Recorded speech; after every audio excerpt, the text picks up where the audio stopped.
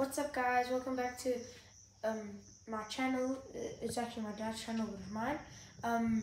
So today I'm going to be showing you about my lawnmower D105 Auto John Deere, and I'm building a bull bar and a winch system at the back. So the winch system I'm done, but the bull bar I'm still working on. So here you can see I'm building the bull bar, and then here the back, these are the ramps I got it on here with.